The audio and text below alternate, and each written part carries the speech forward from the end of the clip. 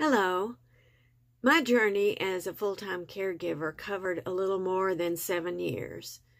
As many caregivers would say, I found there were gifts in the experience as well as frustrations.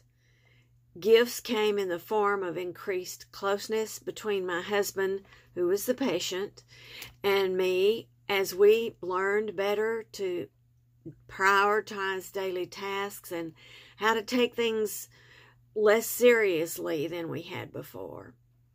When caregiving felt overwhelming, I had family members and friends who lent a listening ear as well as offered to help in really tangible ways with household tasks.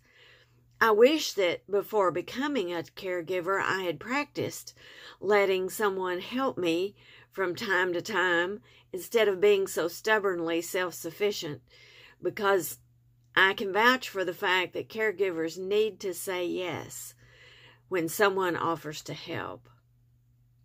All during the 7 years, I took notes and set up files on various services that we needed, whether it was for oxygen, equipment, special vitamins, supplies, etc.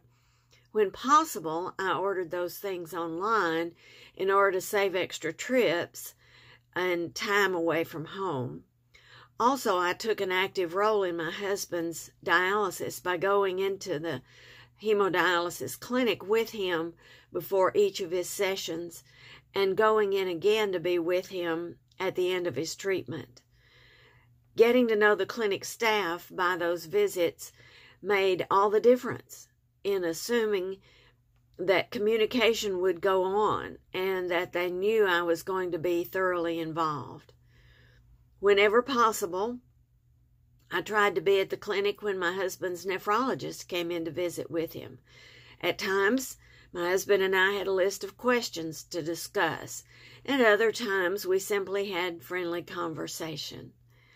Either way, tending that relationship makes a great deal of difference, and it did for us when my husband had to go into the hospital, for instance, or otherwise had an emergency in between dialysis sessions. One small thing that caregivers can do every day is to write in what I call a gratitude journal. It doesn't matter whether you write things down that you're grateful for all during the day, or if you wait until bedtime when you fall into bed and you can write down at least 3 to 5 things before you go to sleep. Either way, the practice helps to remember the gifts in each day when otherwise you might remember only the challenges. Thank you.